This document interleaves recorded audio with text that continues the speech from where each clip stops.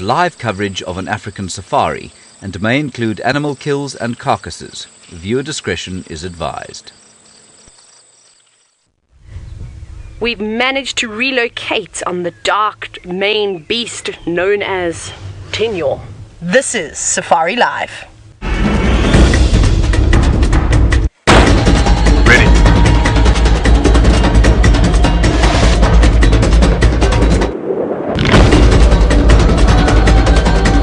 Standing by.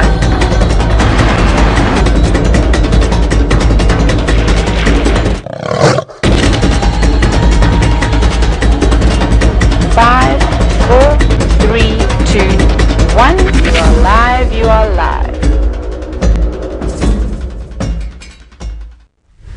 Good afternoon, everybody, and what a way to start the Sunset Safari with, of course, a big male lion here in the Sabi sand. My name is Taylor, and on camera with me today bringing you the most amazing footage is Sebastian. And well, this is a live and interactive safari. Perhaps this is your first time watching us. A big warm welcome to all of you. You can hashtag Safari Live on Twitter with any questions that you may have for us. But should we have another look at our friend over here? Now, he hasn't actually moved at all from where we left him this morning.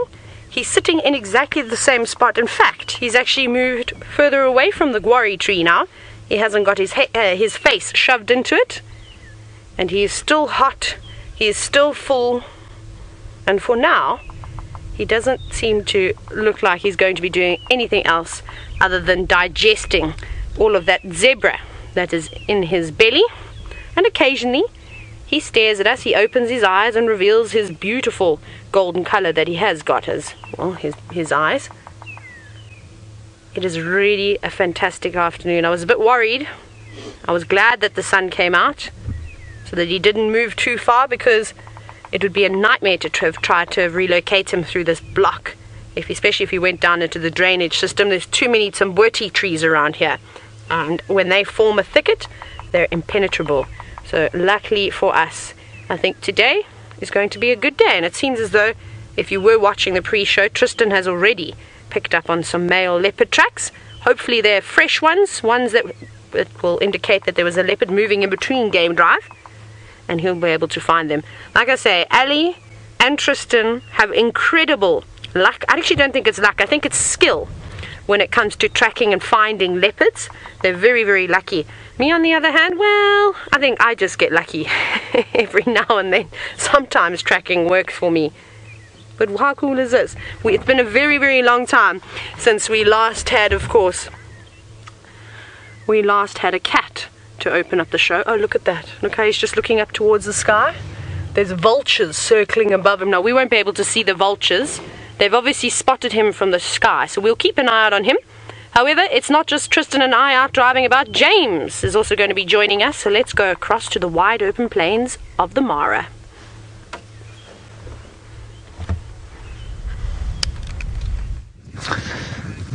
Good afternoon, everybody, and welcome to this end of the Sunset Safari. Well, we're sitting here in the Masai Mara of Kenya, obviously. My name is James Hendry. There we go. And you can talk to me in the same way that you can talk to Taylor, using the hashtag Safari Live. Fergus is on camera. That is Fergus's shaking thumb. That's more steady. And what we have over here is a very large grouping of wildebeest very far away. Probably, I would say, as the crow flies, about 1,500 meters, so about a mile or so. They're just across there, and then there's another group off to the right-hand side of where they are. Now, our plan this afternoon is to see if we can't get in amongst them and see if they aren't perhaps being hunted by a number of cats. The idea, of course, being to set up, well, our first TV show, our second TV show. The first one was more of a sneak peek than a real episode, which, of course, is going to go out on Friday, and that is Friday evening for you in the States, 11 p.m. Eastern Time, and you'll be able to watch it there. And if you're not in the United States watching Nat Geo Wild, well, then you can watch it on the internet if you'd like to at wildsafariLive.com. So I think we should drive down there straight away and see if we can't get in amongst them and find the cats that should be hunting them. Thank you very much, all of you. Still complimenting my hat. It was an impulse buy. What can I say? You know, an impulse buy. I thought, even though the sun is very bright out here normally, and so I better have something to protect my rapidly aging face. Let's head across to Tristan, who I believe is dressed, well, he was a bit probably mixture between a gangster and an old school Bedouin.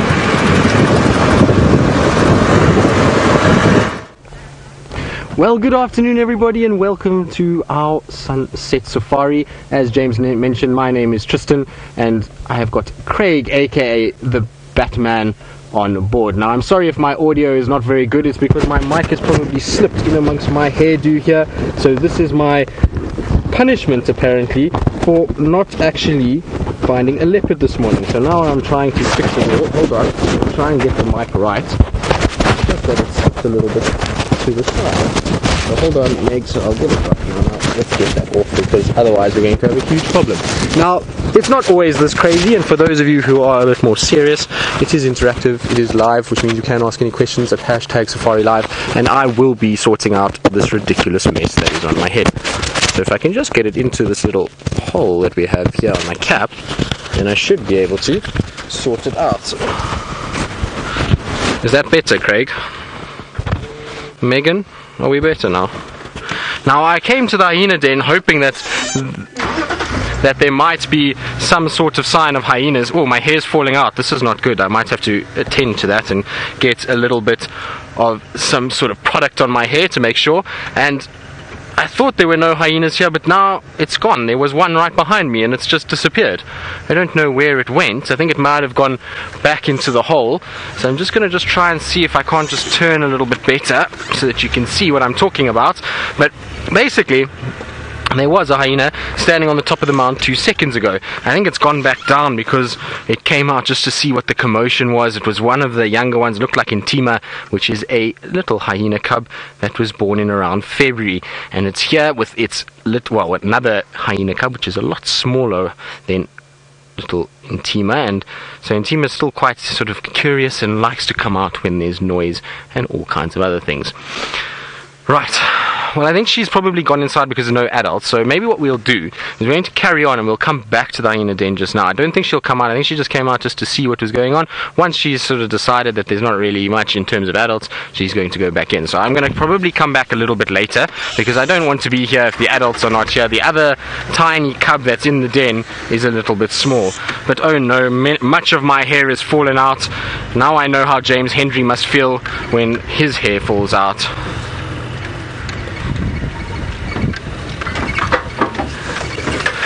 Pouty Gorilla, you say I need some marula oil for my hair. I know it's a bit straw-like, isn't it? And a little bit on the frizzy side, so we need some serious attention. It also doesn't really flap in the breeze. We'll have to ask Taylor to flap in the breeze like she does with her hair.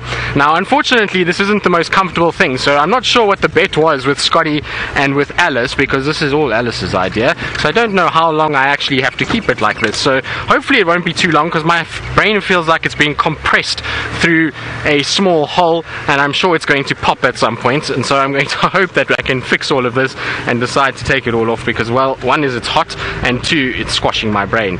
In the meantime though, speaking of hair and golden locks and flowing in the breeze, I'm pretty sure Miss Taylor McCurdy, who's sitting with the magnificent Tinyo, can give you a far better example of how to shake your hair in the golden light.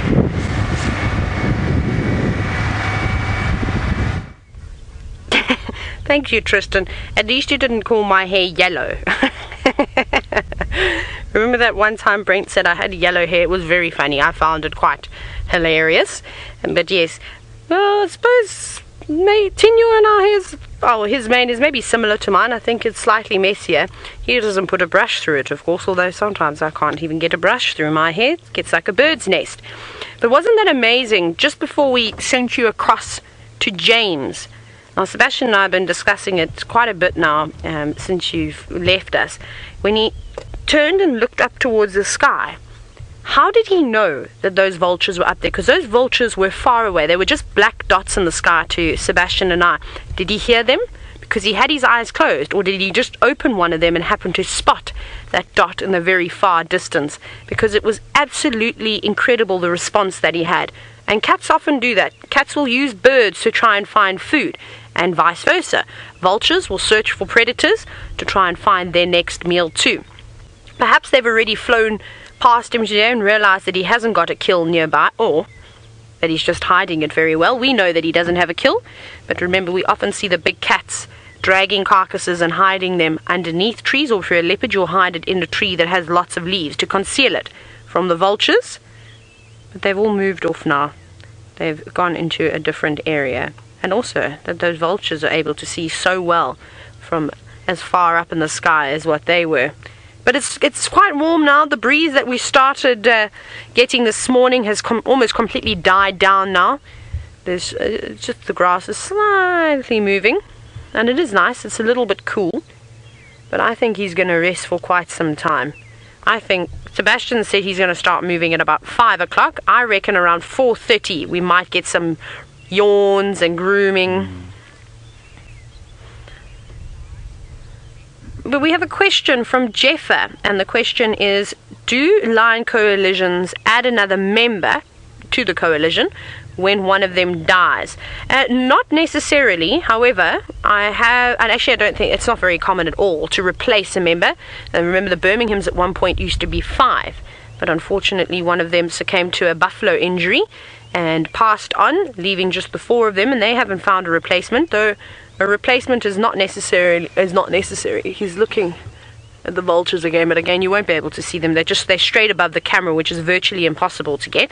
But what I have seen, which is quite interesting, and I've told the story before, when I was guiding down in the southern sector of the sands, there were 2 old male lions that were, I suppose, in their retirement years, just as Mvula is in. They weren't really marking territories anymore. They'd occasionally roar, but they weren't interested in finding some females. They were well past that. They couldn't compete with the younger males in the area.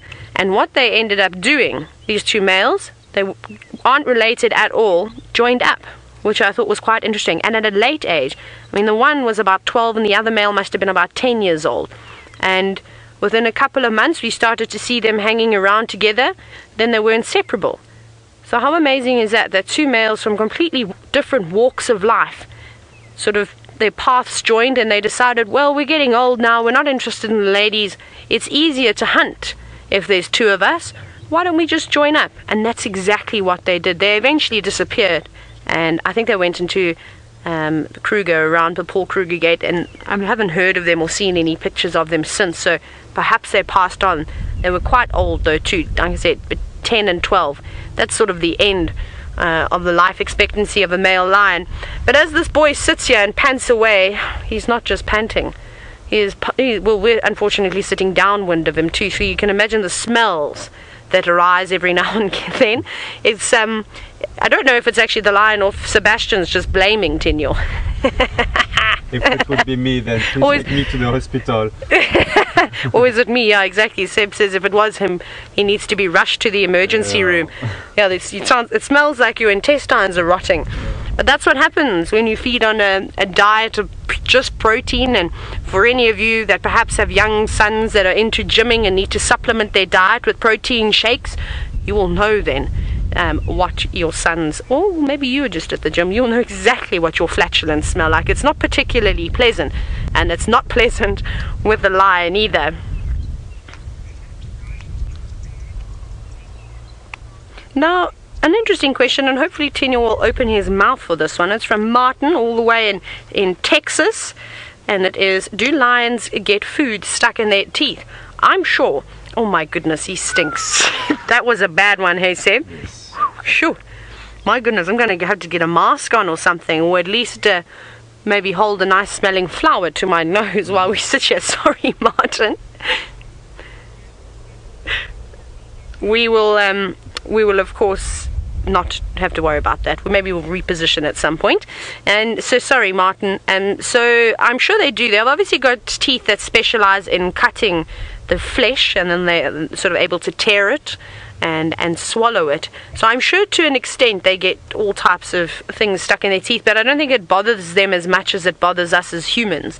I mean, that's we always put toothpicks out of the table before you go to bed at night. You floss your teeth well. You should be flossing your teeth. If there are any children watching, must remember to floss your teeth, otherwise the tooth fairy or the tooth mouse won't come and visit you. And just, yes, digressed severely there. But yeah, so it's very important for us, but for them it's not necessarily the case at all. They're alright. Now he's staring at me every time I move. Maybe he's admiring my long ponytail. Now, I don't have a door, so if I do shuffle he can see these movements, so it's not like I'm completely concealed. I'm not standing up and breaking the silhouette. But remember, the way that a lion's eyesight is designed is they pick up the slightest movement very easily. So even the way that I talk with my hands, I often have to watch myself when I'm in a cat sighting and put my hands under my arms, or I have to sit on them. Otherwise they do start watching. I've had it before where I was talking and I was so excited and my tracker said to me, Mafazi. He always used to call me Mafazi, which is, it means woman, but when the Shangani men say it to you, it's like a term of endearment. They don't mean it in a disrespectful way at all. And he says, Mafazi, watch your hands. So I'm like, oh, what are you talking about? And this female lion from the Southern Pride was just going like this. She was sitting quite a distance away. She was just following me. She was just, oh, that's very interesting, whatever I'm doing with my hands. So it's always important to make sure that that you are careful. But he doesn't seem to be bothered by us, barring when he stares up at the vultures that are flying ahead. He looks down at us. Oh, well, he looks across at us. But he's more worried about catching some Z's this afternoon, and I'm sure he's hoping that uncomfortable full feeling will disappear. I've always wondered, and this is obviously something that we can't tell, we can't ask a lion, we can't really communicate with them at all, but you know what happens when you overeat. Often it ends up in a stomach ache. And I wonder if they at any point in their life also get severe cramps from overindulging. What do you think, Seb? Or do you think that they're just so used to eating like that that's the way that it's nothing no more? You think they're used to it? Yeah. Just I always think about these things. Because obviously I try and think how I feel after a big meal, and I go, phew, if I had a belly that's like eating the entire turkey at Christmas yourself, with all the sides, with the roast potatoes and the pumpkin and anything else that you like to have with it. He's had it all. He's had a 5-course meal for 5 people, but he's eaten it just himself. That's what he looks like at the moment. There seems to be also a few more flies buzzing about today. He's twitching his ears, his tail is moving quite vigorously. He's not enjoying them.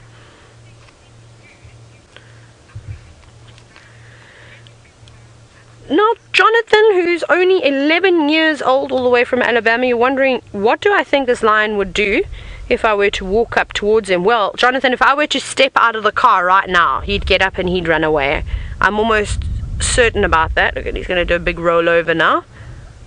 And the reason for that is, first I'm going to give him a fright. Oh, that smells so terrible. We need smell-o-vision. That needs to be created, because then it will be a more real-life safari, don't you think? Imagine sitting at your computer getting these smells. It would be wonderful. So he would run away, and if I maybe came from a distance, say I was doing a bushwalk with guests, or I was out with Herbie and we were tracking and we were walking about, he'd probably also get up and move slightly, or he might start growling at us. He won't just attack you. He will tell you if he's unhappy with you. But if you're going to give a lion a fright, they're just like a normal house cat. They will jump up and rush away. So I'm not too worried about that. But you should never just walk up to a lion, especially a wild lion, or any lion. It doesn't matter if it's tame, in inverted commas, because I don't think there's any such thing as a tame lion or a tame tiger or leopard. I think these animals you aren't able to domesticate. Isn't that beautiful? So rather don't walk up to an animal. That's why we've got the cars, and they're habituated to the vehicles. So that means that they're used to us. They don't see us as food. When you look at me like that, though, surely you don't have room for Sebastian and I in that belly of yours. His skin can only stretch so much, and I reckon that it's at the maximum stretching point now. But lying on your back like that probably relieves some sort of, or provides some comfort. I know that's the first thing that we do. You undo the top button of your pants, loosen your belt, and you lay on your back on the couch, and then you fall asleep after a big meal. but he's not a small lion. I really did forget how big these lions can honestly get. It's a very humbling experience. I always talk about feeling humbled around elephants, but you feel small and helpless when you're sitting only a couple of meters away from the greatest cat in Africa. Well, we'll stay with him for a little bit longer. Maybe he does another rollover, or perhaps he twitches his ears. Very exciting. We're going to send you across now to Tristan, who's on the search for leopards. I am indeed, and I've lost my wavy locks now, and it feels quite breezy actually. I've got a nice trim, and I would imagine that some of the girls in summer would quite like to have no hair, because gee, it was hot with all of that. But what we've come across now is quite interesting. Just here on my right hand side, there's now tracks for a female leopard again. So we've now got different tracks. I'm not sure which female this could be. It's right up on the northern boundary, and I don't know if these tracks are from this morning or from last night. It looks like from last night, and the reason why I say that, because I actually haven't gotten out the car to check it, but I want to get out quickly just to make sure. But the reason why I say it looks like it's from last night is that we had a bit of rain last night, and these tracks have a bit of what we call pitting on top. And so when you get a track that is made and rain comes, rain has a soft little drop that falls down, even soft rain, and it will leave little sort of indents within the track, and you can see this track is actually quite rough in places, and so the rain was on top of it from last night. So this is actually from last night, and I would imagine that this could be Tandi's track. This is the only leopard I would imagine would have come up here.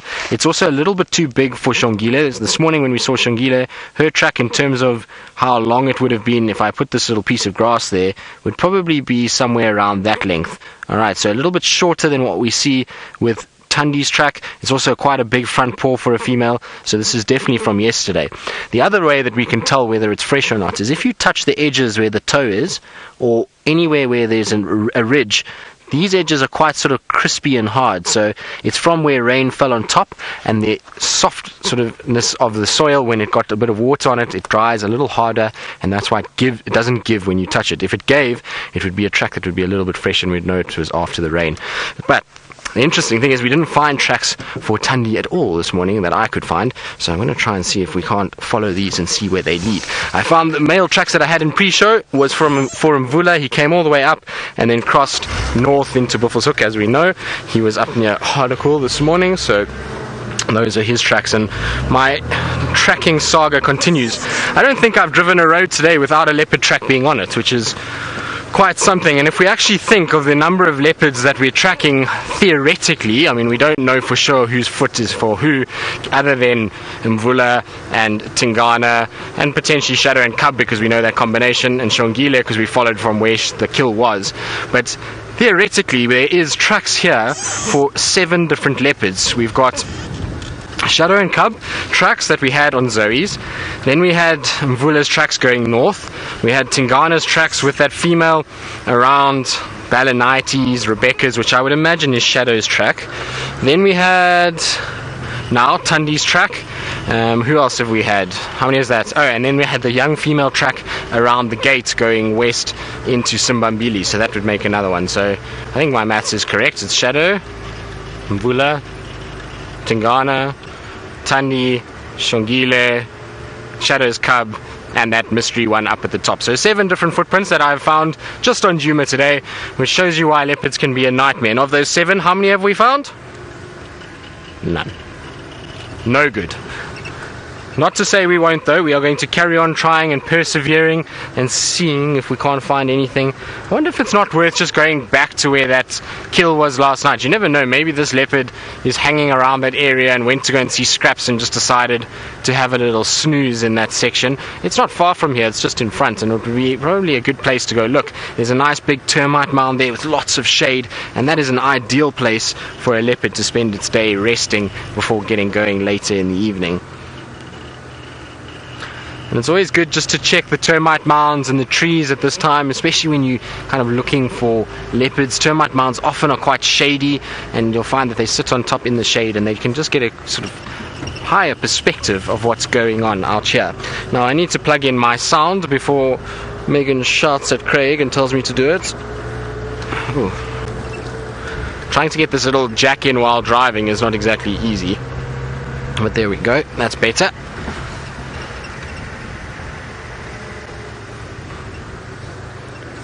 So a lot of you are wondering what the squeaky noise is that is on delightful Wendy. Well, Wendy has some squeaks of her own secrets that we can't sort of figure out, but I have no idea what the squeak is from. I've looked everywhere, and of course, you know, when you can't drive, well, when you're not driving, the squeak goes away. So you've got to now try and work it out by driving and listening for it. But I think it's something to do with the fact that Wendy's bonnet doesn't actually close properly. So it sits just on top, and I think the bonnet bounces a little bit and squeaks.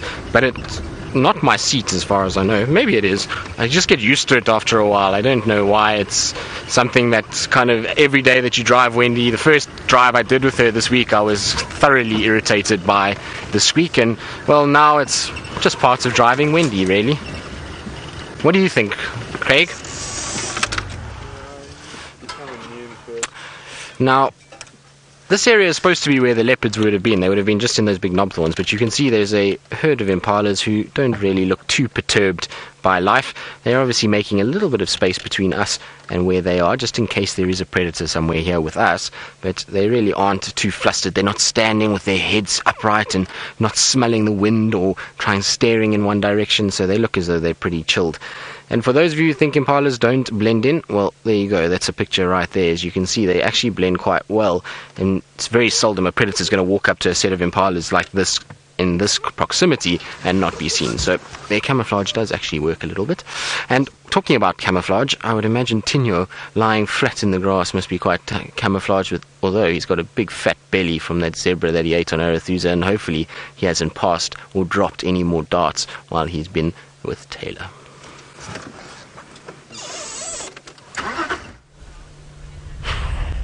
He hasn't dropped any more darts, Tristan. Well, there we go. That is a very South African saying for you. I'm sure you can all work out what Tristan was referring to. In case you were wondering about the strange lingo that we normally will speak. There we go. That's one of the weird things that we say. Well, I'm actually quite happy, Tristan. He doesn't seem to be lying in too much grass. And Tinyo, I must say thank you very much for that, because it would have been very difficult to try and get a decent view of him if he was laying maybe just 50 meters to the left, because there the grass is quite tall. So this patch is quite good over here, and hopefully he'll just sit up for us. You know, we've had him rolling over now. Hopefully the next roll will be onto his haunches. Maybe he sits up, does a stretch for us, and then flops down again. I'd be quite happy with that, of course.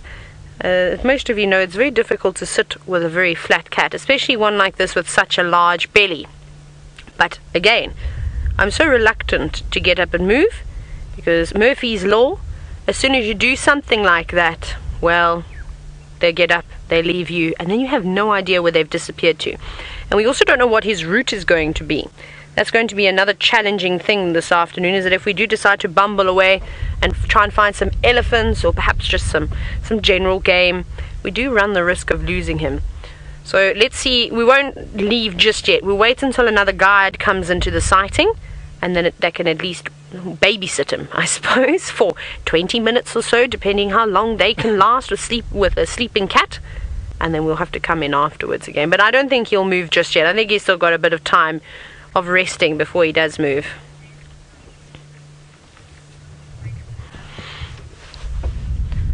Now, Izzy, you're wondering about the young Kahuma male.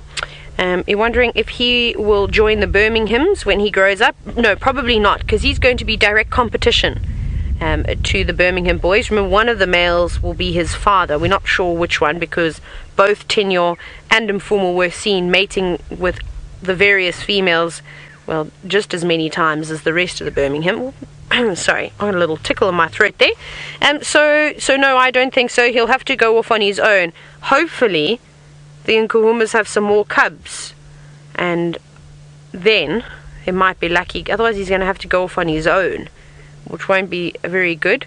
Remember, if he is on his own, the chances that he's going to make it are less. But if he's got some buddies with him that can help protect what was I going to say? Watch over his shoulder. That's what I actually wanted to say, but the words came out of my mouth way too quickly.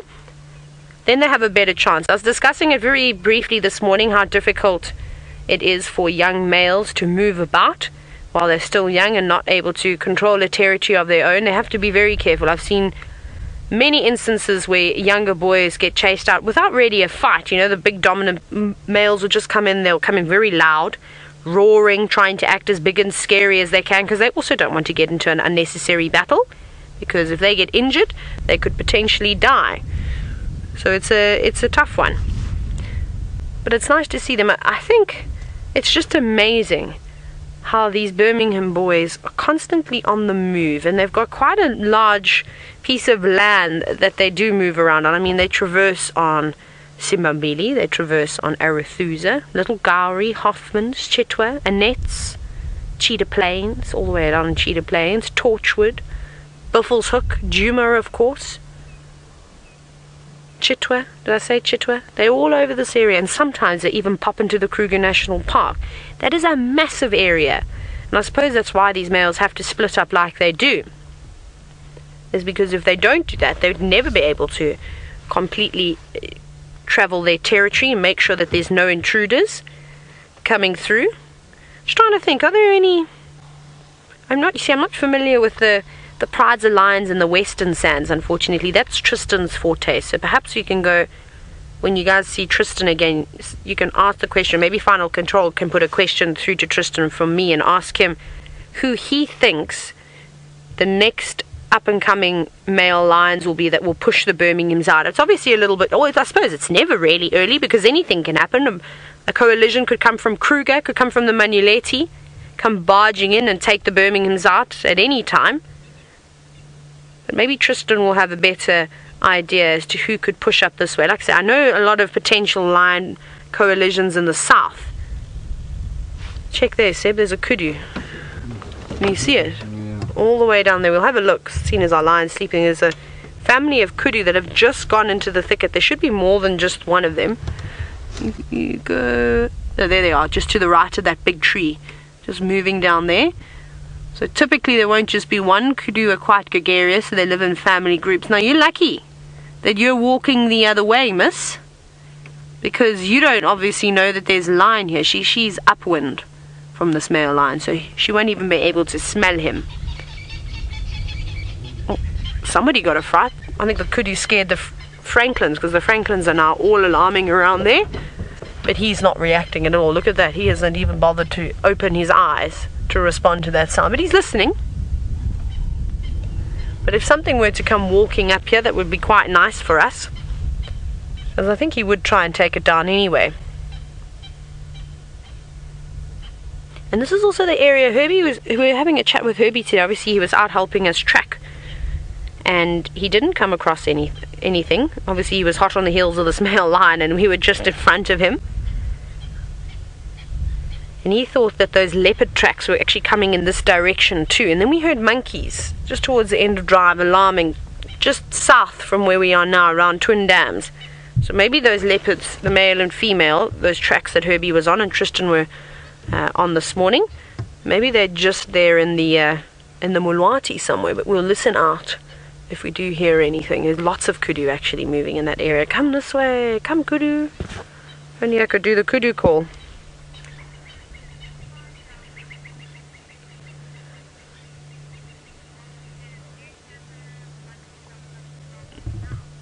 Oh, no, sorry, hang on, sorry everybody. Megan, the director, she was just talking to me very quickly.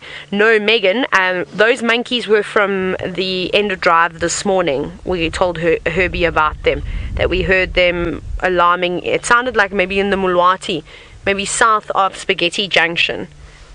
I did tell Herbie, and I think he went to try and have a look around there, but he didn't have much luck during the day. So if you can just tell Tristan that. Tristan got very excited, I think, when I said monkeys alarming, because obviously he's got leopards on the brain, and that's all he wants to do, is he wants to find a spotted cat. Well, speaking of the man searching for cats, well, we've got one. We'll stay with Tinyo for a little bit longer, and I'll send you across to Tristan to see if he's got anything further to tell you.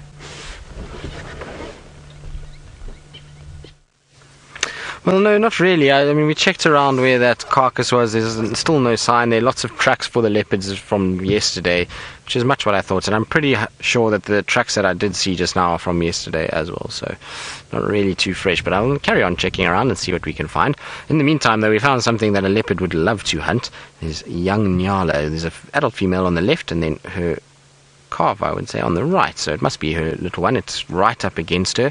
And it looks like a little female because it hasn't gotten that brownish coloration yet. And normally about that size they would have already started to get horns and would have started to change color slightly. There is a younger male here somewhere. I don't know where he's gone, but he is somewhere around. There he is. And you can see his hair is starting to get a little bit longer, and there's those little horns coming out and already around his neck. Notice how the coloration is starting to change. So he's starting to become a lot more dark brown and getting fluffy as opposed to his mom or the sister or his niece or whatever it would be that is with him over there. But they are exquisite animals. Look at those stripes and dots. And I hear some squirrels alarm calling to my left. I might go and investigate those just now, although the Nyala look as though they are not too perturbed by this at all. And squirrels are not the most reliable when it comes to alarm calls. Squirrels will alarm call at leopard, but they'll also alarm call at other squirrels. They'll alarm call at birds of prey. They'll alarm call at anything really. So they're not the best ones. If we had monkeys with the squirrels and francolins, then you can start to really work it out and know that there is something around. But the Nyala themselves look fine, and there's a little duiker behind me that just ran off. So it seems as though there's lots of other antelope species, which would indicate no leopards in this area. Now, you might be wondering what has happened to Mr. James Henry and why we haven't seen him for the last little bit. Well, Mr. James Henry is trying to take cover from the deluge that has just hit them in the Mara. They have a massive hailstorm busy raining down there and causing them to run for cover. So James is just trying to avoid the storm and trying to get to an area where he can just get his rain covers on and get out of hail. It's one thing to be in heavy rain, but in hail does a lot of damage, particularly even to our canvas covers and things like that, and we don't want James to get a hailstone to the head, so he's just trying to seek some shelter until that passes, and I'm sure they'll be back with us in the next little bit. It's so strange to think, because just now when Megan told me that James is in a hailstorm, I have to do a sort of double take, because we go from the situation here where it's dry and dusty to a hailstorm in the Mara, and there's a beautiful big male Nyala. It amazes me how different they are. They look like a completely different species to the females that we've just seen further back, and it's amazing to think that young little male that looks like the females will eventually turn into that in the next 3 years. That's how long it's going to take him to start looking like that male does. Watch the camouflage as he goes in there. Just disappears in seconds. Amazing. What a beautiful afternoon as well. It's not too windy, the sun is out. From this morning where we had this overcast cloudy day to this afternoon, it really is very pleasant, and so hopefully the animals will come out and decide to show themselves this afternoon, in particular the spotted cats. Although we do know that most of the cats that we have tracked today, we at least know where they've gone. So we know Mvula went north, we know whichever female it was by the gate went into Simbambili, we know that Shongile went into Arathusa, which is the furthest west I've ever seen her tracks go since I've been here. It's not to say that she didn't get taken there when Mom was around, but it's the furthest I've seen. And then we know that Shadow's and Cub's tracks were right near the western boundary, and so the possibility of that Cub jumping over into Arathusa is also quite good. And then Tundi and Tumba and Shadow and Tingana, I'm not so sure where they are. What also interests me is that this morning we were kind of saying Tingana, and I know that he crossed into Djuma last night, and there was lots of vocalizing for leopard. But I wonder if maybe some of the tracks we were following this morning, given just how big Tumba's foot is if he wasn't maybe with Tundi this morning and was walking around, and we keep thinking it's Tingana. I know that even myself, I tracked what I thought was Tingana the other day, and it turned out to be Tumba. So it's possible that maybe he's walking around with Tundi and we're getting a little confused by all of this, and Shadow and Cub have actually shifted more to the west, and then Tundi has come back this way, because the last tracks we had for that male and female was coming down this way towards the Mulawati, and then Taylor had those monkeys alarm calling. So that is exactly where Tumba and Tundi often do walk these days, and it wouldn't surprise me at all if they were in that area. But I have driven slowly this afternoon and checked very nicely for any sort of signs of, and stopped and listened for any alarm calls, and so far nothing. Like I say, Herbie also spent the day out and he didn't find too many signs, so hopefully it will be a little bit later that things will start to move and we'll start to see what's going on.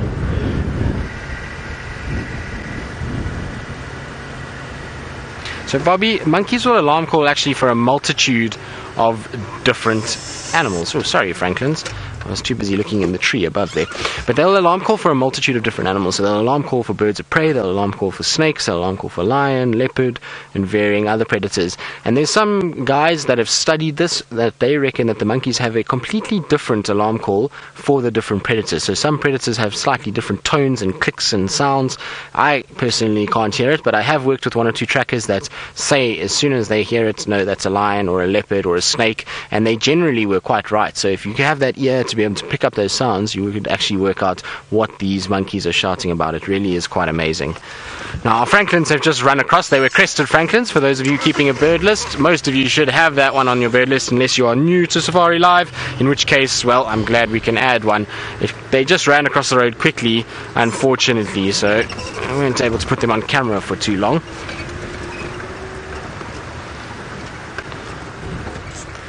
Let's see if Giraffe Dip has anything for us this afternoon.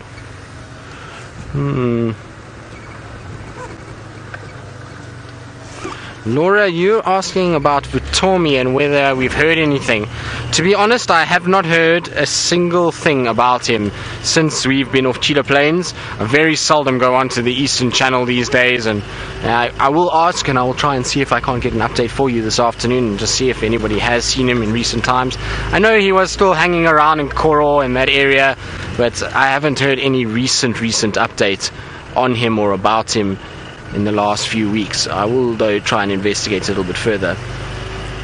Just changing from leopards a little bit, I know Taylor was saying that she's not sure which coalition will take over from the Birminghams or try and push the Birminghams, but I think it's a bit difficult. We don't really know what lies on our fringes. We don't know what's in the Kruger Park side that could potentially be coming our way. What I will say is that there are no reports of any large coalitions pushing through into the Manyaleti that are big enough to challenge the 4 Birmingham males. The Majingalans in the far west of the reserve are getting a bit on the older side now, and I highly doubt with just the 3 of them that they'll be able to take on 4 much younger Birmingham boys.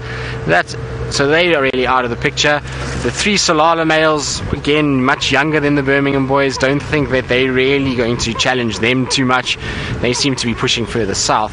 There is a coalition of 5 males that comes in from the Sand River, but they seem to be the fringe of their territory is here, and the chances of them coming all the way up from the southern Sabi Sands to where we are is probably sort of negligible. I don't think we'll see too much of them from this side. So who knows what there is inside Kruger, but at this stage the Birminghams are sitting pretty. There's not very much in the way of challenges that could potentially kind of come and push them out of this area. What they need to be careful of being so much on their own, because what can happen with them is that you have a situation like Tinyo today is by himself, and those 3 Solala males or 3 Majingalans or 3 young males or 2 young males come across a lone male like that, and they can inflict serious injuries, and there could be a big problem. So that's where they need to be a bit careful. They spend so much time apart that they need to be a bit concerned about that. If somebody comes in here, they might get caught short. The thing is though, is that they're not hearing any vocalizing, they're not picking up scent marking, so why not be spread apart? There's no one really challenging, and that makes life a lot easy. So we'll see when challenges do come how they respond to that. I would imagine if we do start to see other lions coming into this area, the Birmingham boys will be a lot more together than what they are currently. Now I'm just driving on Hyena Road because, well, I haven't driven on Hyena Road and I don't know how long, in probably about 2 months, and so I thought I'll just come and have a little look. You never know, some of these roads when you haven't driven them for a while can hold little secrets and little sort of hidden gems, and always worth having a little look around. But I do wonder where these leopards have ended up and how they've sort of moved and where they've gone. I did try to get hold of the guys in the west to find out if anyone actually found Shongile, but no one answered me, which was a bit disappointing. I was hoping that somebody would have said yes, we saw her, or not, because her tracks this morning were very, very fresh, and we must have missed her by, I would say, half an hour latest. of her going across into Arethusa, which is a bit of a disappointment. But interesting that she's starting to venture so far from where she was, and I'm not sure if anyone actually knows of her being on that side. I certainly, in the time that I was at Simbambili, didn't once hear of Karula taking Shongile or Sana into Arethusa. I'm not sure if maybe some of you that were watching at that time managed to see her going that side with Karula, but I don't think so. Last time I remember Karula being that side was when they went down just into the southern part of Arethusa, where they used to go about sort of Zebra Drive and that southern corner and southwestern corner of Djuma. I don't remember them ever coming far north towards the Simbambili Arethusa cut line. Now the other thing about Hyena Road is it's going to take us towards Buffelshoek Dam, so hopefully there'll be some Ellies there. I've really missed the elephants. I still have not seen an elephant herd in about a month, since in fact actually longer, 5 weeks. This is the last sort of elephant herd that I had on Chitwa, and so I was hoping that we would find a herd here somewhere and be able to spend some time with the elephants. I do miss them. We had that sort of purple patch for a while where there was elephants everywhere, and I know a lot of you are still asking about Fang and whether we know anything about her or what's happened to her. And well, the thing is that we haven't seen her. Nobody that I know of has seen her. I've asked around and no one has. But the thing is that you must remember that the time that we saw Fang, we were seeing her herd every sort of 2-3 days for about 4 or 5 weeks they were around. And so what happens with elephants, particularly herds and large females and large herds like that, is that they move quite a bit and they'll have a large home range. You can find that she'll go all the way into Kruger, deep into the Kruger, and then she'll come back this way. She'll go down to the Sabi River, the Sand River, maybe even up as far as the Olifants River. And so they move around quite a bit, and she does, let's say, 4 weeks here at Djuma, and then she goes down to the Sand River and she spends another 4 weeks there, then she goes down to the Sabi River and another 4 weeks there, and it could be 3 months until she ends up coming back this side. So there's no reason to worry just yet about her and not to be too concerned. I'm sure one of these days we are going to see her coming back, and the drier it gets, the better it actually is for us, because here we have a lot of man-made water which holds water through the winter season. The rivers are going to start getting lower and the impact in that area is going to be huge, and you're going to find then the Ellies are going to start pushing further afield, and we'll find them in these areas at some point, and we're going to get exactly like what we had, a big flux of elephants coming in, and I'm pretty sure she'll be one of those and we will see her again. So that's my kind of hopefulness about it. I don't think that she is in any way in distress somewhere or has died, because we would have heard about it. An elephant carcass is not a small object and not something that just kind of goes unnoticed, so we would have definitely heard if she had died or if she had fallen foul of her basically her. Okay, so we don't need to stress too much at this stage. Now I'm going to head off to Buffelshoek Dam because Hyena Road didn't have any surprises or any little gifts for me, and why do that? Miss McCurdy, I believe, has left her smelly Tinyo friend and is now on an expedition around Djuma. Let's see what she plans to do.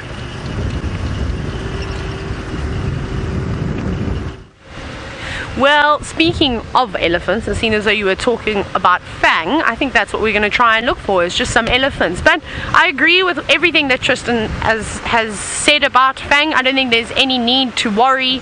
Elephants do just not disappear, but they move into other areas and feed for weeks and weeks, sometimes even months, before they decide to come back this way. Perhaps her herd has discovered the wonderful lush vegetation along the sand on the Sabi River, and she's just feasting away before she has to come back to some of this unpalatable stuff up in the north.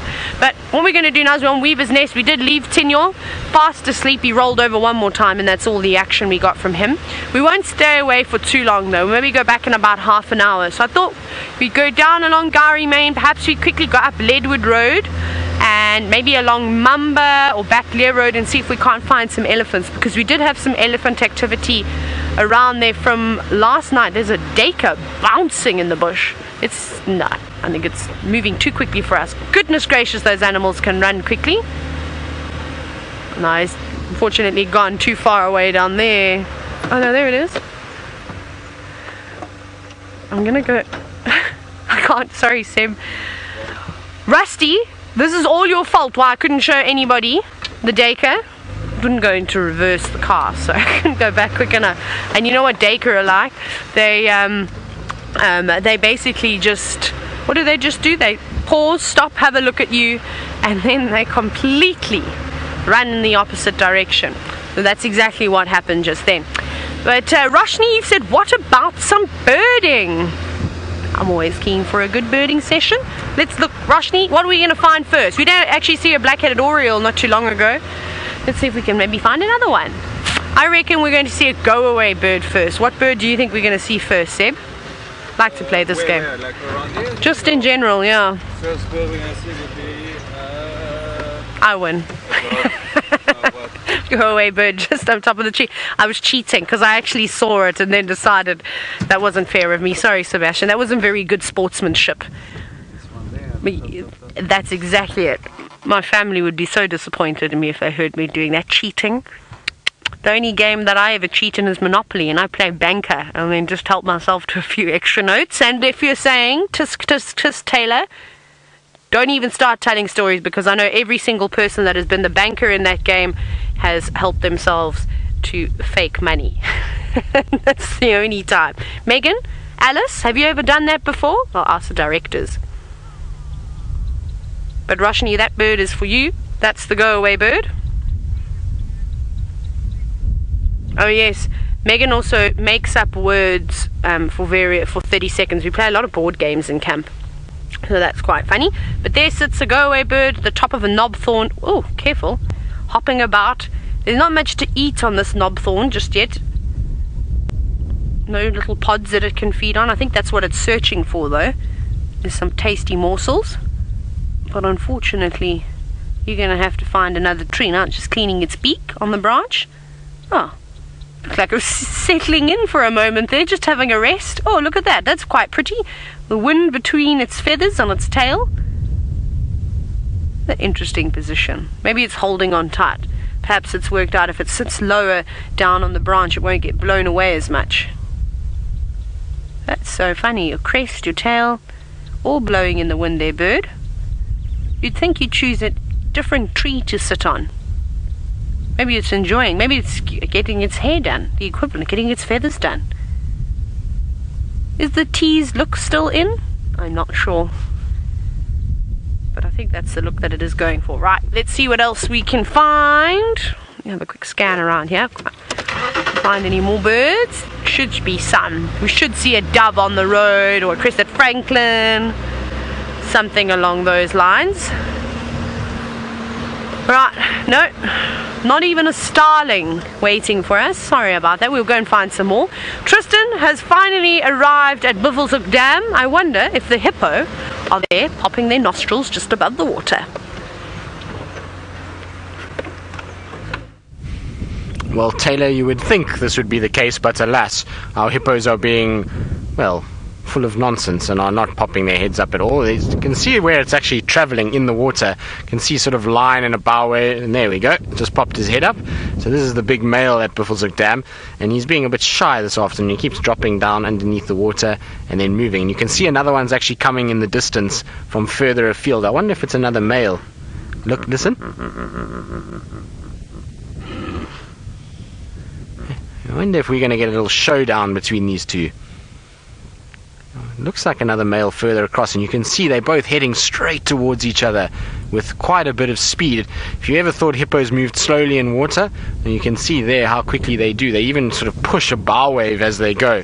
I'm going to move a little closer just so we can be in the right place if there is a little bit of action that does start. Hopefully we will see these two sort of squaring off a bit, because watching hippos fighting is often quite something. They can get pretty violent with one another, and the show of power and the display of sheer strength is phenomenal to watch. So we'll just see now. He seems to not be getting too close just yet. There's a little bit of splashing going on, as you can see, a little bubble blowing, and this is all just techniques to try and intimidate what's going on. And I see a poor terrapin is being washed out of the way there as well. You can just see it floating off to the side. Its head just went underneath now. There it goes. So that was cast aside as this hippo lunged forward and a big wave went crashing, and poor little Terrapin didn't know what hit it. It was almost as though it's gone into the surf zone now and having to deal with that. The other hippo seems to be quite submissive. You can see it's turned its body. It's not in any way responded to that vocal call that this male made. It's just sitting there and watching, and it looks a lot smaller. I wouldn't know if it's not a female or a very young male. And if it is a young male, it's not going to go after this male. They're going to probably sit for a bit and just kind of deal with it and hope that the sun sets quickly and it can then get out of here and find some other water sources. We're going to find a lot of competition between these hippos as time goes on, because the waters in these areas are starting to dry, and so space for lots of young hippos is drying up, and they then have to compete with these bigger guys in these water holes and unfortunately take risks to try and stay hydrated and stay all sort of in water and keep out of the sun. Now, a lot of you say you love the sound that a hippo makes. Isn't it the best? It's just one of those quintessential African sounds. There's a few. There's the lion roar, there is definitely the fish eagles, and hippos for me is another one. When you hear hippos, you kind of know you're in Africa, and you know that you're in some area where there's beautiful scenery because there's water, and I love that sound that they make, so it's very cool to hear. So, Michael, you want to know if hippos eat meat. Michael, hippos, in the rule, sort of general rule, is that they don't. It's 99% of the time they won't, but every now and then there has been reported cases where they have mouthed and tasted and kind of looked as though they're feeding on carcasses. Whether they've actually swallowed is anyone's guess, but they definitely do pick up carcasses in their mouths from time to time.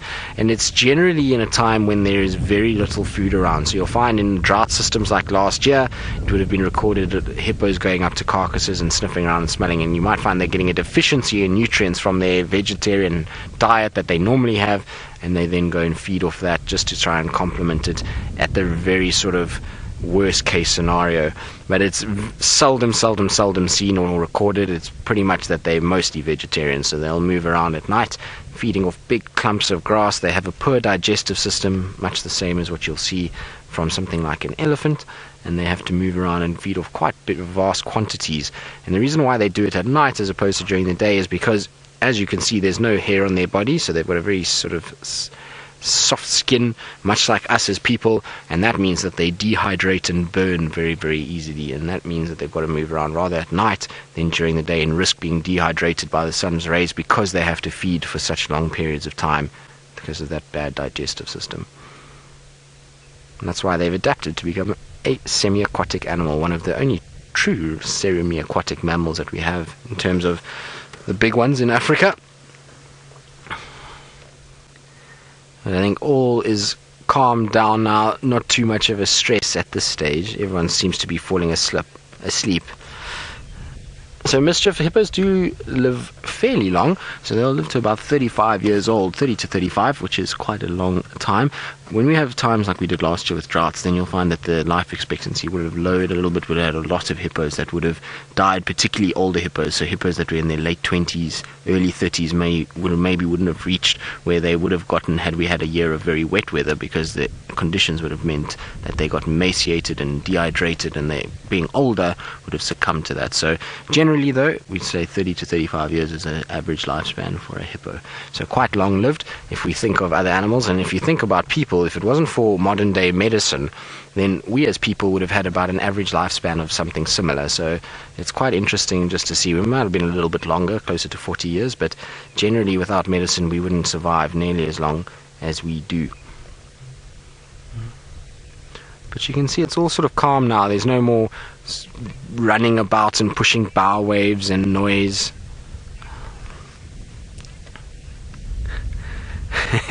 So Terry, you say, how do we tell male and female from just a head sticking out of the water? Well, Terry, the males are infinitely larger than the females. So this guy that's closest to us, that you see there, just the back of his head, there's a very large distance between his eyes, big bulky head, and when we first arrived his head was right out of the water, so I could see the dimensions and the size of his head, and that's how we know that he's a big male. Females don't get quite as big. Look at the size there. You can see big nostrils and a long distance between the eyes and the nostrils, and bulky sort of neck area. The one on the other side is a little bit more difficult. I would actually sort of be a bit scared to take a 100% guess as to male or female. I think it's a young male, just given its sort of behavior and the way that it is. Also, generally with females, you'll find them in small groups together. So you'll find sort of 2 or 3 females or 3 or 4 females together, and they tend to hang around quite a lot and are far more sort of cozy in terms of their company. They'll stay right next to one another. Whereas this looks like a young hippo by itself, and then a bigger male that's territorially dominant over this that has come in. As soon as that big male saw that hippo, it came rushing over to the side and just to say to it, you stay right there, this is my area, not yours, and keep it at bay. So that's how we kind of tell male and female, but it is very difficult when they're younger, sort of sub-adult males and adult females. They can all look exactly the same. Sexing of hippos is one of the most difficult animals to sex out here, along with hyenas actually. So not easy, but that's why we're calling it a male on the right. But this guy closest to us is just too big to be anything else.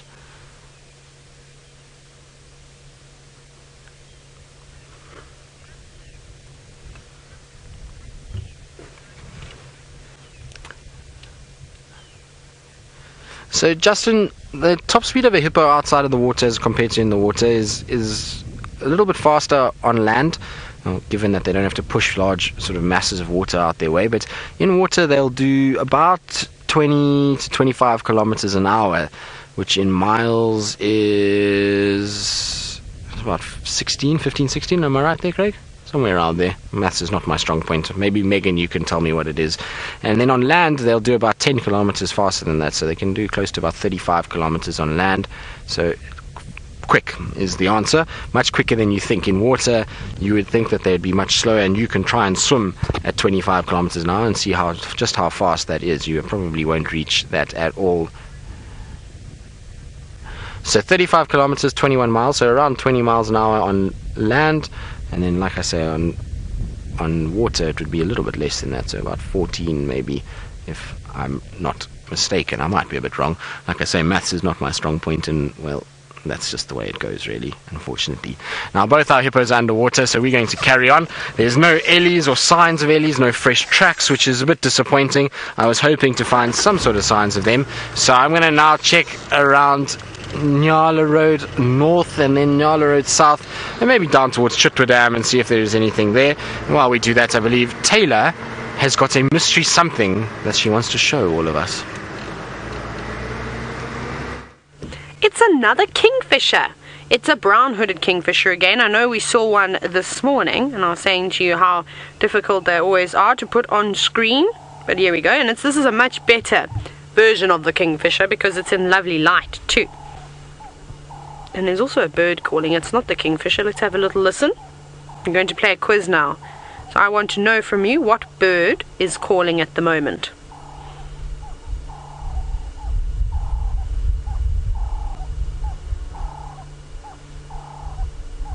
That's an easy one. You should all get that very, very, very quickly. Now, I think that this is a female brown-hooded kingfisher. There's very little sexual dimorphism between the two, but typically the female has sort of got brown coverts on her wings, where her shoulder, you can't see a bird's shoulder, but we'll just use that term loosely, would be, and the male tends to have black.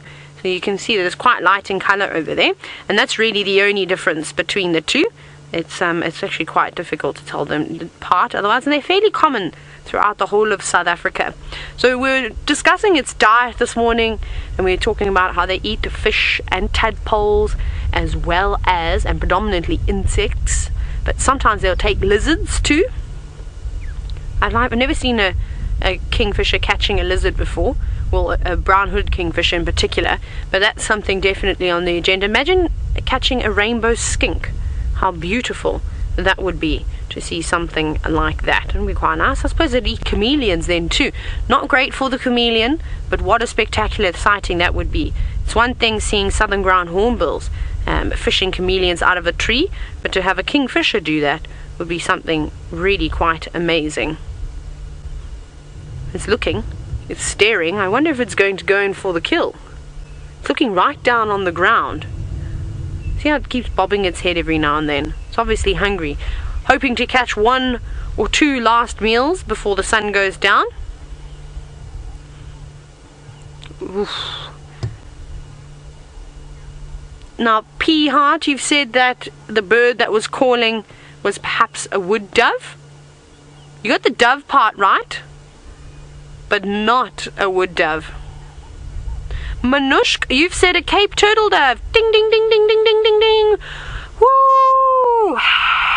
You win the prize. There's no prize, of course, but well done for getting the answer correct. I was just checking to make sure that there was actually somebody watching, and I wasn't just talking to myself here, so that's good. Now we need to go underneath this wonderful tunnel that has been created by bush willow, so we shall go underneath.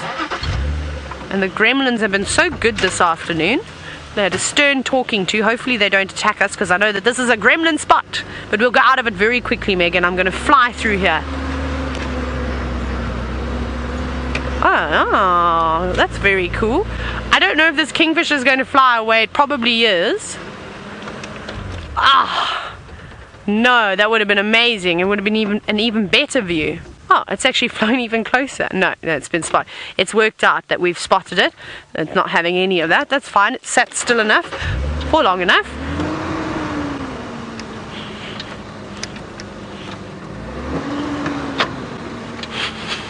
Don't mind me while I just try and get the car into gear. Oh, goodness. Rusty gives us grey hairs, but she also brings us lots of smiles to our face too. Oh my goodness. Now Vicky, you're wondering how old are Wendy and Rusty? I'm not exactly sure, but I think they're close to about 20 years at least. So they're old cars, but they do last for a very long time. They're well made, they're strong, so they probably go for a bit longer. Actually, I'm trying to see if I was going to check the odometer to see how many kilometers that they have on them. Can't find anything though. That one doesn't work anymore, but luckily we don't need to worry about how many kilometers on these cars. They're well past their service history. They just get serviced every few months, especially because we drive them quite hard. So they don't necessarily put a lot of kilometers on the clock. I reckon that a vehicle this old being used as a game drive vehicle probably only has maybe 180,000, maybe 200,000 kilometers on the clock with so many years. Because if you think about it, on average, some days we don't drive them at all. Some days we maybe do 5 kilometers. Some days we do 20 kilometers, if even that. And on our traverse, I don't know if we can quite sort of do more than about 20 kilometers in one game drive. But we also don't need to, because there's often so many different things. So yeah, so they go forever. But shame, we work that engine hard. Obviously off-roading. Oh wow. As soon as we're doing birding, there's a beautiful lilac-breasted roller, and in this light it is so gorgeous. Oh, it's a pity it didn't land closer, because that would have been so special. But it's all the way down there. You've got it, Seb. There it is. There we go. Just sitting beautifully. Now can you please hop to the branch to the left, so you don't have that marula stick in your face, because that doesn't look very nice. But they are lovely birds. They are the most colourful bird that we see out here on a regular basis. Obviously the gorgeous bushshrike is a contender for the most beautiful bird, and one thing we don't see, a purple-crested turoko. That would be very nice to see, because those are lovely, interesting-looking birds.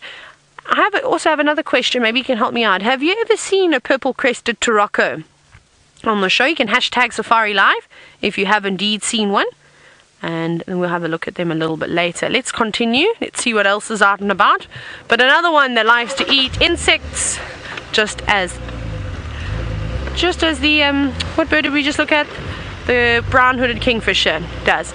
Well, it seems as though the Mara team were battling off the rain, perhaps thunder and lightning. However, James has managed to muster up some courage, and he's facing the horrible weather. Let's go and see how he's doing.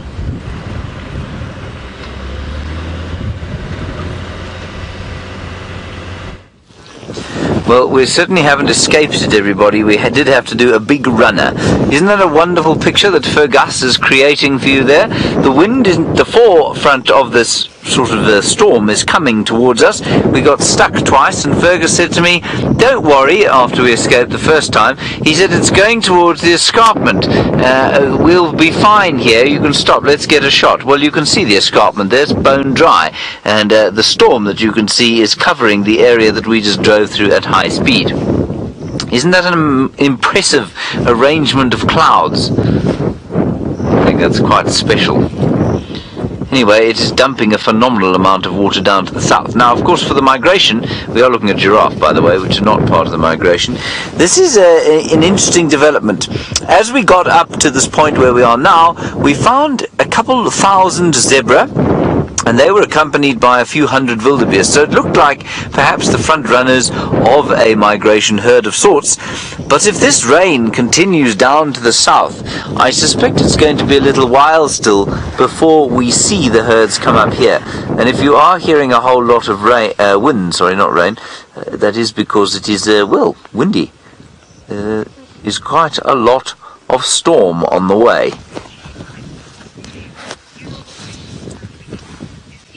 Yes, Izzy, you say, yay, tipple skirchy love. Absolutely, much tipple skirchy love going on here as we wait for the storm to either sort of dissipate where it is now, or I suspect come towards us. We're not going to hang around here a tremendously long time. I was hoping to spend a lot of time down south with the wildebeest, but I will tell you that I found, I think, probably the same tree climbing lion that Scott had a little bit earlier, and we'll see if we can't go and find her again before we head back. We don't have to go back just yet, but while we do that, let's head across to Tristan. I believe that he is looking for leopards.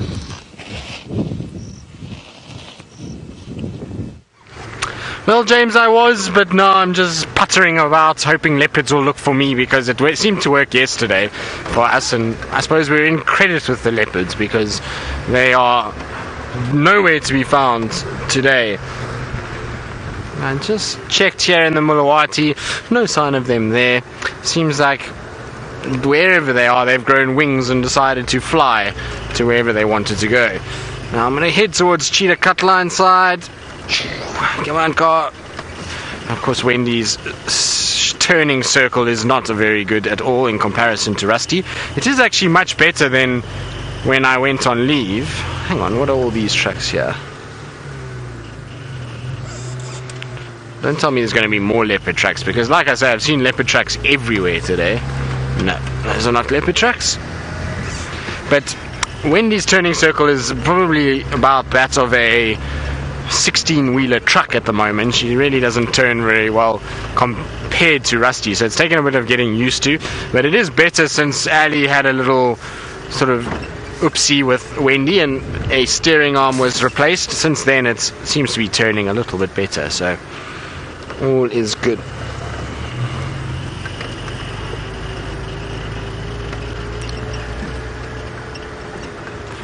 So Skywalker, you're wondering what is the rarest animal that is found in this park?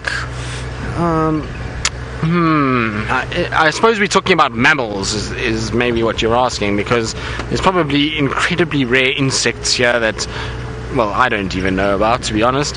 But there are insects that we find here, and during the summer months that James, myself, and Steph, and Brent, and Jamie had no idea what they were. So we do get rare ones like that. But in terms of mammals, I would say the rarest one probably, and this might be a contentious debate, but I would say it's probably a caracal. That's the one that we don't see much of at all. We also have very rare animals in the pangolin and the aardvark. Both of those are not seen very much. The thing is about aardvarks is they actually hear a lot more than what we see them. We find a lot of their tracks pretty much every morning you go out. You'll find a road where there's an aardvark track somewhere, so they're around. It's just that we don't see them. But in terms of just low numbers, I would say caracal in this sort of area is a very difficult one to find. There's very few of them. In fact, in my time in the Sabi Sands, I've never seen one. Taylor was lucky enough to get, I think it's the first one ever on live drive this year on Cheetah Plains. She saw one.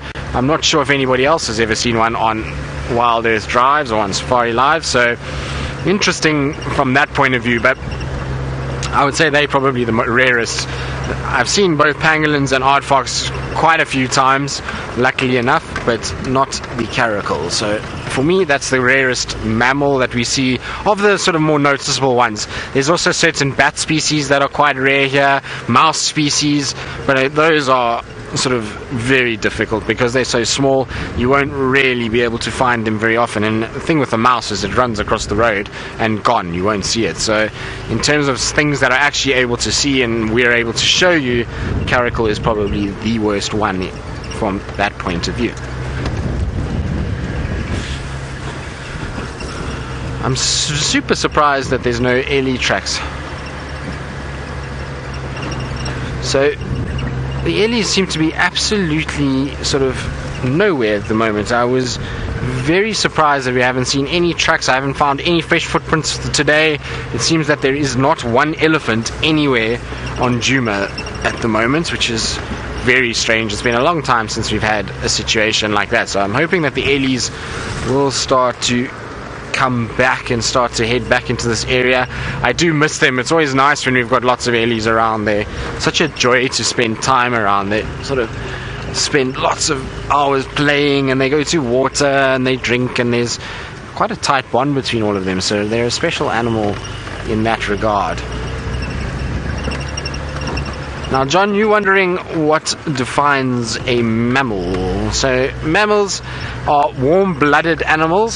So unlike things like reptiles that are cold-blooded, they are warm-blooded, and for the most part give birth to live young. They do not lay eggs or anything like that, and so that is kind of generally the easiest way to say a mammal. So a warm-blooded creature that we see most of the mammals you'll find are based on the ground, but there are ones that do fly, like the bats. They are warm-blooded as well, and that's just the easiest way to explain what a mammal is.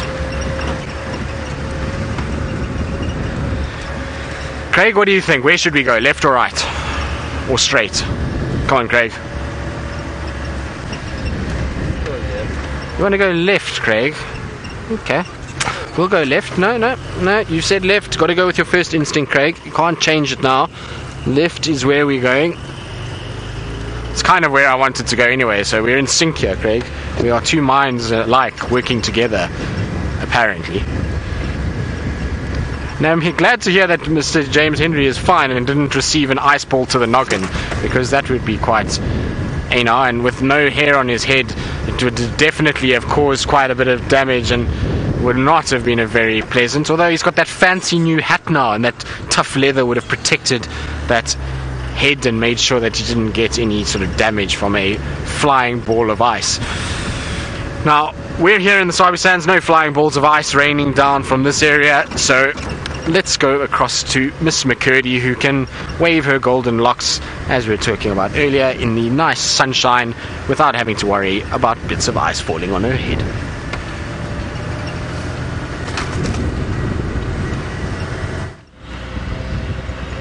Trying to show you my golden locks, but it's not really working. Now, Tristan, how on earth do you know that James has a new hat? Are you watching the show and presenting at the same time? That's some serious multitasking. Is it the Crocodile Dundee hat that James now has? Is that the one that he's talking about, Megan? Ah, okay, then never mind. He's probably seen lots of pictures of it then. But yes, it is a very nice hat that James has. And Jamie, does Brent have one? I can't remember seeing Brent's having one of those. I feel like, though, when you go to Kenya, there's a certain look, though, that you need to keep up with, and that's, of course, the Crocodile Dundee hat. And Brent's, what is it? Is it a kakoi? What are those things called that Brent always wears? Something like that. Waterbuck.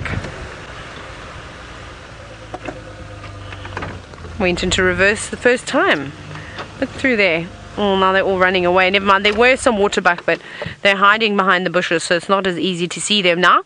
But they're feeding in this drainage line. There's Impala too. Those are the ones that you can see now.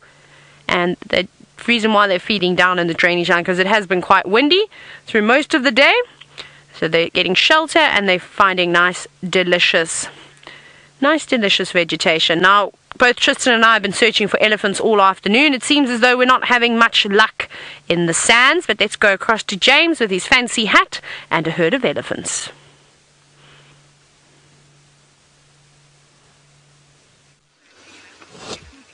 There is a beautiful elephant, and yes, Taylor, I do have a fancy hat. It's fancier than yours, and you'll just have to live with that.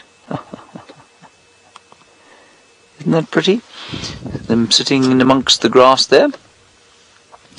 I'll tell you that the storm is still coming up, but we're rather closer to home than we were before, and so I'm not that terrified of it at the moment.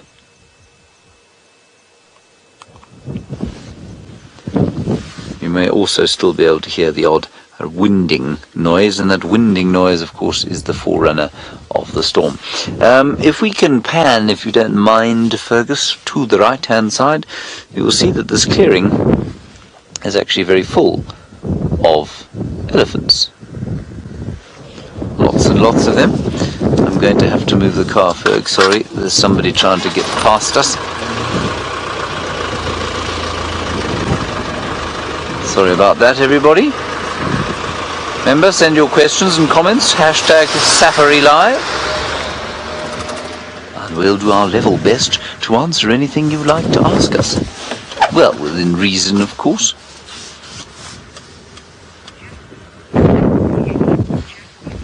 Jasper, I'm not sure I've heard from you before, so thank you for sending through a question. You say you also were hoping to see Ellies. Well, here you go. And they're really rather easy to spot here, of course, because they don't tend to hide in the trees. I suspect during the night they head more into the trees, but during the daytime they come out and they feed on the grass here. And so we see quite a lot of them.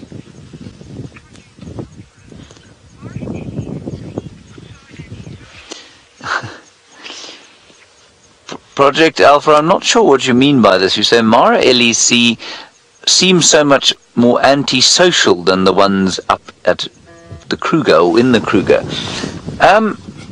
Project Alpha, I'm not sure what you mean. Would you like to clarify slightly? I mean, they live in herds. The herds are roughly the same size. They seem relatively close to each other. You know what maybe you mean is that they spend time further away from each other than they would perhaps in the Kruger, and I think probably what you'll find is the reason for that is that they can see each other more easily here. They don't need to be quite so close to each other. So I think maybe that's why, you know, because of the security offered by the open space, they can see any potential threat that there might be. Whereas, of course, in the thicker bush that we have around South Africa, well, it's just not quite the same. So I think everything is fine with these elephants. I think they are, well, just as social, just as pleased to be around each other as all the others. Marvellous. The trees that you can see in the background there are of a tributary that leads down into the Mara River. And it is that kind of, I guess what they might call a long zaga. I think what you'll find is that that is the boundary of the Agama Pride of Lions, or certainly close to it. We're hopefully going to pop along and see them just now. Project Alpha, you say, have clarified. You say it seems that they don't come to us to visit us quite as much. Again, I think that you will find that that is a function of space. Because we don't, well, first of all, we don't drive off-road very much here at all. And so we don't approach them quite as closely, but also because the area is more open, we see them more easily than we would at a place like Djuma, and we see them more quickly than we would there, and so they're inevitably going to be slightly further away. And because they have space to move in, often they just don't have to come towards us to go where they're going. But sometimes in a place like the Kruger, there are bushes and trees and stumps and thickets and things in the way, and so you happen to be, if you're in an open area where you can see where they're moving, the chances are that they're moving in that area for a reason, and that there aren't many other places to move, if you know what I mean. I do think there's an element, though, definitely, that in the private reserves, the small private reserves like Djuma, what happens is that the animals do become that much more habituated. because they have a much more intimate experience of human beings, which of course means that the experience that we have of them is that much more intimate than it might be, say, in a place like this. But I think you'll find that the more time we spend here, and the more we get to recognize individual animals from the herds and from the prides of lions, etc., I think the more you'll find that intimacy that we have conjured, or not conjured, developed and nurtured over the years at Djuma will develop here too. But remember, Djuma's been going as a Safari Live destination for, well, 9 years. Right, now I believe that Tristan has found something that we do not find over here, and that means, of course, well, it's one of my favourite antelope, and so I ask you very kindly to go and say a fond greeting to the Nyala with Tristan. Well, James, I'm afraid it's not the Nyala. It is the cousin of the Nyala. It is a Kudu, but from that angle it would be very difficult to know which one is which. But we shall bid them a fond hello from you when I do see some Nyala, and we'll address the Kudu too. Kudu, James Sendry says his regards and says hello. There we go, James. We've passed on the message to the Kudu, and they seem not really too perturbed. We'll have to have a word with them about their rude manners, and they'll have to tell you, send their regards. Now I've still got bits of grass everywhere, so let's get rid of that. I'm going to just move forward a bit so we can actually see our Kudu now that they've tucked themselves behind a branch. Is that better, Craig? I know it's still not great, but at least it looks a little bit better from my angle. You tell me if it's better. There we go. So you can see she's just grooming herself at the moment, and you'll find that a lot of the antelope do this. They've got these very rigid teeth that almost have these kind of triangular shapes to them, and those work really well for running through fur and getting rid of all the loose fur and any sort of parasites that may potentially be on the coat itself. So it's quite common to see antelope grooming that way, and they'll often sort of bend their necks back, and it just shows how flexible they are to be able to bend all the way back and touch their tail. Imagine being able to sort of bend your neck all the way around and towards your tailbone. It would be quite something if somebody could do that. There are people in this world that are contortionists and can pull off tricks like that, but I suppose none of us that we know. Craig, can you do that? No, Craig can't do that. There we go. Now we've got your attention. Are you going to say hello back to James? No, not yet. It would have been quite funny if it did have a sort of bark, and then would have meant that there was probably a predator around, but it would have worked quite well if it had barked at us when I asked that. But you can see how well their camouflage works. Just that coloration blends so well, even into the grass from a far sort of distance. Once they get behind a tree, those white stripes break up that body, and it becomes very, very difficult to see to make out what that animal actually is, and that's what they rely on. So they'll get into thicker, denser areas, and it's why they're moving away from us now. They're trying to sort of go to where it's a little bit thicker and there's more trees that they can hide behind, and therefore camouflage a bit better. It's a typical thing with Kudu. They very seldom actually stand right out in the open. Now, James was talking about earlier about antelope species that they don't get there, and Nyala is one of them. They also don't, but up there they get an animal called a lesser Kudu. And I can't remember if it's found in the Mara or not. I don't think so. I think it's a little bit further to the southeast on the coastline near Savo. There's the lesser Kudu there. It looks very similar. It almost looks like an in-between Nyala and Kudu. It's got the same sort of horn structure as a Nyala, but it's the grey coloration of a Kudu, and is much smaller than these greater Kudu that you see here in South Africa.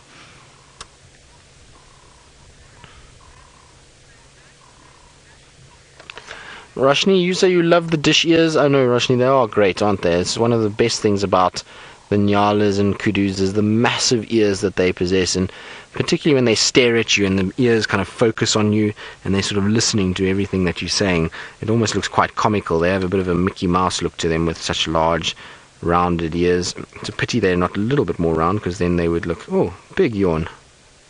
Has it been a long day, girl? I would imagine so. But isn't she elegant? You can see a few little bits of mange on her neck, which is quite common in the Kudu. You see it quite a bit, and that's nothing to be concerned about. You find it quite a lot in Kudu in the winter months. They will get over it during the summer, and that's not a very bad infestation either. It's just a few little patches on the neck itself, and you'll find she'll itch a little bit, but not too bad, and she'll get out of it as soon as the rains come again. The mites that cause mange are not very tolerant of water, so as soon as it gets wet again, those mites tend to disappear, and so not too bad. We saw last year with the droughts, obviously we had some of the lions that got mange, but a lot of the kudu got it too, and in time it just disappears, and you can see a lot of them are now back to normal again, so she'll be just fine. Oh, that's quite cute. The two of them are sort of rubbing up on one another. Are they grooming each other? Yes, they are. Look at that. A little bit of aloe grooming, which is not very common in the antelope species. You see it a lot in impalas, but kudu you don't see it nearly as often. And you see how she uses her teeth almost like a comb, and that one's just basically going to the parlor, and then she's being groomed. See how the teeth is used? That's very cool. Look at that. So Megan, if you can just repeat that. Sorry, you broke up a little bit. I didn't hear exactly the question that you're asking. AKA, you're wondering if their tongue is very rough. Well, AKA, I can honestly say that I've never felt a kudu tongue, so I'm not 100% sure, but just in my sort of look of the tongue, it seems like it's very similar to what ours is, that it'll have a sort of rougher top part, where there'll be the taste bud areas, and then underneath is a little bit more soft and slimy. What is interesting with kudu is they have a very similar tongue to what you see on giraffe, in that they'll have very few blood vessels and nerve endings on the tip of the tongue, and that's why the tongue is almost a grey-black colour, and because there's not very much blood that's getting to the surface of the tongue, and it's got a thick layer that will allow them to feed off these sharp thorn trees that they do feed on. But it's not the tongue that's grooming. You can see, watch when they groom, how they use their teeth. So the tongue will lick through and will be able to pick up sort of any little bits of loose fur once the teeth have gone through. You see how her lower jaw goes? And she actually uses her teeth rather than her tongue. Yes, we're talking about the two of you.